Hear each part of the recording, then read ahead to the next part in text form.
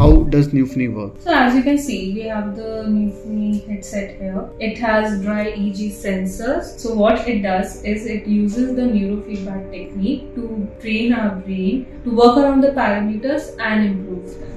So how many sensors does the device have, and why this many number of sensors? So it has 8 dry EEG sensors. So what it does is that it collects the data from frontal, parietal and temporal lobe. So the 8 sensors helps in collecting the valid and accurate data. So the more data we have, the more accurate the data will be, and thus the results. So what all parameters does it measure? So currently we are working with 6 parameters. One will be the vigilance, the fatigue, the focus, the relaxation, PDA and mood. So how does Neuphony help? So it uses the neurofeedback technique, which is a reward stuff for our brain. So while taking a session, by giving the real-time feedback, it helps to train your brain. So is it just meant for meditation? No, it's not just a meditation device. Rather, it's a brain training device. So you can actually use it to do pre and post analysis while doing activities like workout, or while playing chess, while just simply reading a book. Or you can actually use it to find the right